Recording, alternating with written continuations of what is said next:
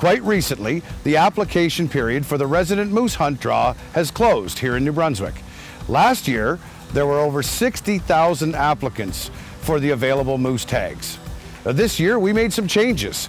In order to apply for your moose tag, this year you had to prove that you either had your hunter education and safety course or you had previous hunting experience.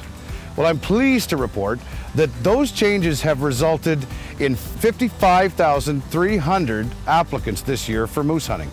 That's a reduction of over 5,000 applicants. Combined with our efforts to increase the odds of success for those folks who have been applying for 20 years or more, and I'm very, very much looking forward to the fair and equitable distribution of our moose tags here this year. Now this year we'll have 4,744 tags that we draw for, and those results will be made known on July the 8th.